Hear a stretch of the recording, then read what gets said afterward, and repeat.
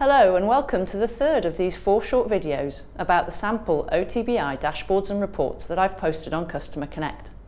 My name is Caroline Gladwin and I work as a solution consultant in the Oracle UK HCM team. In this third video, we'll be having a look at updating some of the dashboard prompts and how they work across multiple subject areas. We'll also be looking at how some of the metrics are filtered and how to add some conditions to the time-based reports, before finishing by taking a look at some case statements and the use of bins to display the data in the way that is required. So the first thing we're going to look at in this third video is how we can use prompts in different scenarios. So the first use case we're going to look at is a situation where all of our reports on the dashboard are built using the same subject area. But I want to update which fields are available to me within that dashboard prompt and have the reports reflect that. So the use case I'm going to use is my absence management summary page, because all of these reports are built on the absence subject area. What I'd like to do is I'd like to have the option on the selections to be able to pick a particular manager and see which absences relate to that particular manager. So what I'm going to do is I'm going to update first of all the dashboard prompt to give the end user that extra field and have it available for them to select from.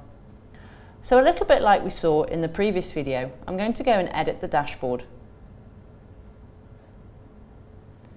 You can see in the left-hand column here is my absence prompt. So again, I'm going to come in and edit this. You'll remember that before what we were doing was updating the default absence types.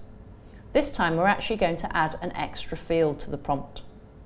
So I'm going to click on the plus sign above the list of fields and choose to include a new column prompt. The field I want to pick is from the worker folder, so let me open that up. Within that you can see you've got hundreds of different items to choose from, but the one I want to choose is the manager name, so I'll highlight that item and click on OK. It then asks me for some additional information, such as what operator I want to use in the condition, what the user is going to have the choice of selecting from, and also what the defaults need to be. I'm going to leave it as the standard setup, apart from the fact that I'm going to limit the values by all the prompts, which I talked about in the previous video. I'm going to click on OK, and you'll notice down here at the bottom of the screen that the manager name is now available in the prompt towards the bottom there. If I wanted to bring it up, I simply have to highlight it and use these arrows on the right hand side. But I'm happy to have it as the final item, so I'm just going to click on Save. So what I've done now is I've made available the manager name as a field for my end users to be able to select when wanting to filter the reports.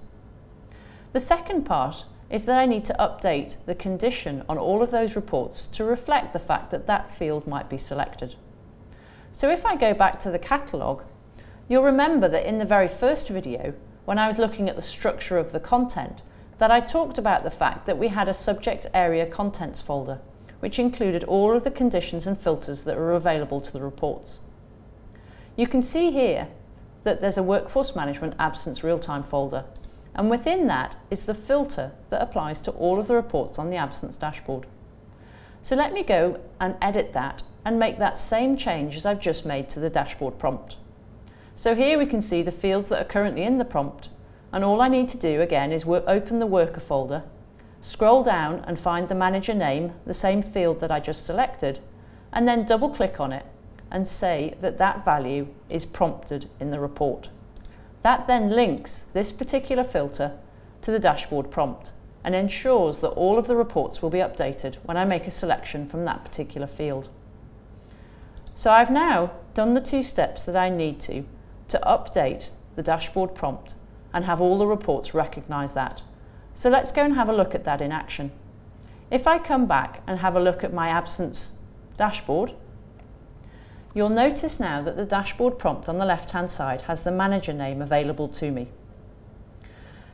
Now, when I do the drop-down list, you can see here all of the managers that are available in the different areas relating to the particular absence types I've currently got selected. So you can see an awful lot of names here available to me to choose. If I was to change the absence type and only have the Progress UK absence type selected, so I'll deselect the sick and the sick UK, what you'll find is not only will the dashboards update, but also the manager names now available to me will be a much shorter list, because this reflects the ones that are available within Progress UK. And if I now, for example, just want to see the absence relating to Cassandra Dale's team, I can choose her as a selection, and it will then update the information and just show the information for her particular team. So that's one very quick technique in a situation where you have all of the reports linked to the same subject area to be able to add an additional field to the dashboard prompt and have all the reports relating to it. The second use case we're going to look at is where, for example, on my Performance tab here, I have reports that are based on different subject areas, but the items that I want to prompt those reports on are common across both subject areas. Now, you may have noticed when you're building reports that you only have filters available to you that relate to the subject area that the report knows about. So if, for example, I go to the Performance Status Metrics report, which is displayed up here on the top of the dashboard, because this report is based on the Performance Document Status subject area, within that report I can bring in the filter that is based on that particular subject area. So if I show you this filter definition, you can see that it has the 8 columns that reflect the same columns that are in the dashboard prompt that are displayed to the end user. Now, as long as I create a prompt which has these same 8 columns against each subject area that I want the reports to run against, then the Oracle BI platform is clever enough to know that business unit within Performance Document Status is the same, for example, as business unit in the Performance Rating Distribution subject area. And therefore, although I'm making my selections in the dashboard based on only one subject area, it will cascade those selections across all of the reports that are included in the page. So let me just explain and show you that in a little bit more detail. So here we were looking at the Performance Status Metrics report with this particular filter. If I now go to the Calibration report, which is displayed on that same dashboard page, but is based on a different subject area, when I come into this report and have a look at the Criteria tab, then it has a different filter name on it, but when I go and view that filter, it has exactly the same 8 common columns included in that filter. And these columns are the same as those ones in the dashboard prompt. So what that means is that this report will be updated each time you make a selection on the dashboard page. If I go back to the catalogue, you'll see that actually the performance reports are based on a number of different subject areas. And that's why when we come back to the subject area contents folder, you can see a number of different filters around document status and rating distribution and rating real time and performance task status. And all of these have those same 8 columns defined in them. So here, for example, is the filter on the performance task status. That's how we get a page such as this Performance tabs one to work and reflect a single set of selections that the end user makes. So if, for example, I'm back in the dashboard as an end user and I want to just choose all of the performance documents to do with 2015, I make my selection here, and it then passes that information across to all of the different reports that are available to be updated. So hopefully that explains how you can create a single dashboard page with reports from multiple subject areas, but all prompted by a single dashboard prompt using common columns that all of the reports understand. So let's move on now to our third use case for prompts. And that's the situation where we want to have multiple reports on the same page. Those reports come from different subject areas, but they are no longer prompted on what we would call the standard columns. Instead, they want to be prompted on something that's specific to only one of those subject areas. So how can we cater for that? So the example I'm going to use for this particular scenario is the Organisation tab. This has reports based on the Worker Assignment subject area. but it also has reports based on the worker assignment event subject area. And the worker assignment event subject area doesn't know about all of the items that are included in this dashboard prompt on the left-hand side. Now there are two ways round this particular scenario, and I'm only going to show you one of these today. The other way is to actually create all of these reports again as cross-subject area reports. And there's a great video on Customer Connect by Julian Challenger that explains how to do that.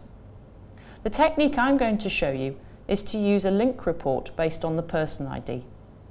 So let me explain a bit more about how this works.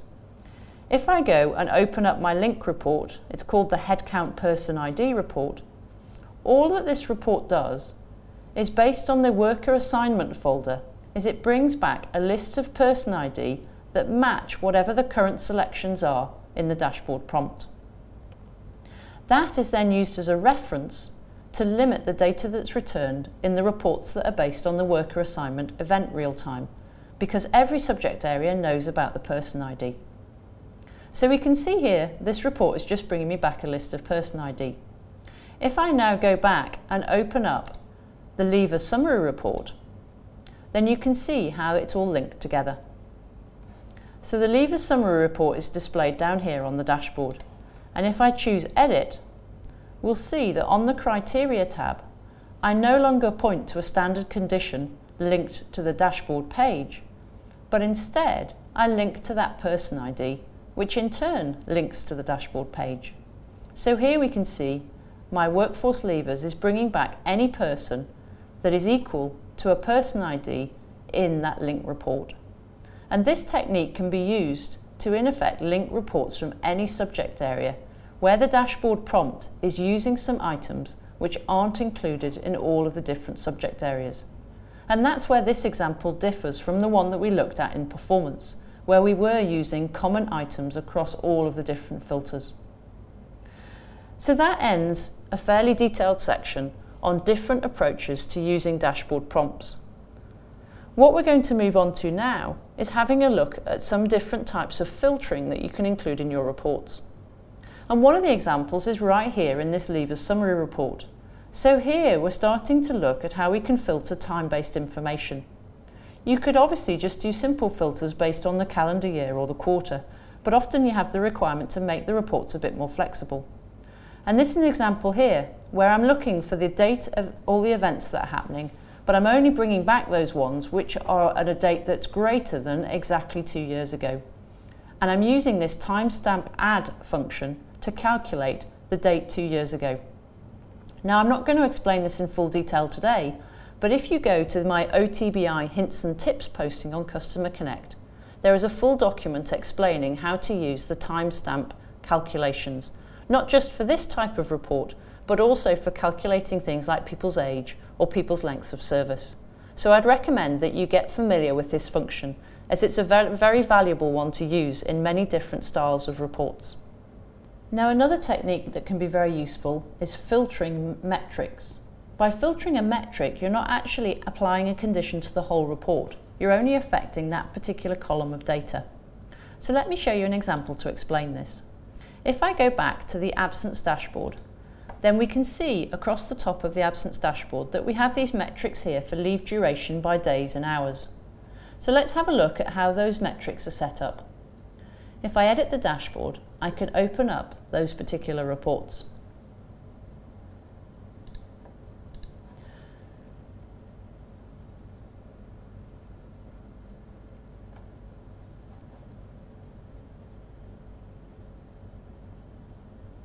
Once I've opened the report, I can go to the Criteria tab.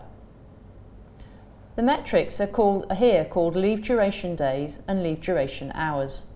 So if I go and have a look at the formulas behind these particular metrics, we can see an example of filtering a column within the report.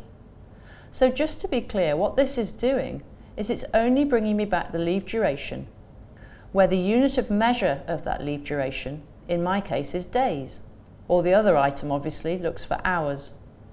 Now how do we set this up? Well, if I just delete that formula at the moment, I can go through and show you how that's done. So if I pick the assignment absences and choose to include the leave duration, that will give me the basic duration, but I only want to bring it back for those particular unit of measures. So the way that I do that is by utilising the unit of measure item which is in the assignment absence details folder. You can see it here down here at the bottom. If I want to filter my metric by that particular value, all I have to do is highlight it and click on the filter option, and then identify and locate the item that I want to filter based on. So in my case it was unit of measure, and I double click on that and then pick the value that I want to filter based on. So in my case it was days. When I click OK, the BI platform builds the formula that I need for me, and this is now going to only return the leave duration where the absence type is in days for its unit of measure. This kind of filtering can be used in a number of different reports, and it does have the benefit that it doesn't filter the entire report, so that different lines can be filtered in different ways. So I've mentioned a couple of times in the videos so far about case statements, and I wanted to just focus briefly on a couple of examples of where I've used case statements in this content. So if I navigate to the succession funnel report that we looked at a little bit earlier on, this is a good example of the use of a case statement. So if you remember, the report was showing me the succession pipeline, and I mentioned that it was color-coded compared to a target. So the obvious question is, where does the target come from? And what I've done within this report is I've defined a case statement to specify that target. So if I go back to the Criteria tab and have a look at the candidate target and edit the formula, then what you can see here is that I've built up a case statement that basically looks at the candidate readiness and then specifies a number of candidates that I would expect to have for a position at that level of readiness. Obviously, you could make this more complex by building a more complex case statement, but this shows you the principle of how to use a case statement. You check for a particular value and then you put the result that you want to deliver into the report based on that particular value. So for 1 to 2 years readiness, I'm saying that I want 4 candidates. For 3 to 4 years, I'm saying I want 5 candidates. And where there's no readiness available, I want 6 candidates. The else at the end is in effect the bucket value that gets delivered if none of the other conditions are met. So that's a great example of a case statement. And we also saw some earlier where we were looking at things like the skills reports in one of the earlier videos. So hopefully that example of using case statements has helped you understand where and how you might use these in the reports and dashboards that you'll be building for your organisations. That brings to an end this third video, which has looked in quite a lot of detail at how to set up your dashboard prompts and conditions for the different use cases that we talked about. So where we're able to define all of our reports on a single subject area and just link that into a single dashboard prompt, or where we have more complex situations where we're using multiple subject areas and we need to be able to link a number of reports together using the different techniques discussed. We then finished by having a quick look at filtering metrics, applying time-based conditions, and also looking at some case statements. So you're now ready to move on to the fourth video.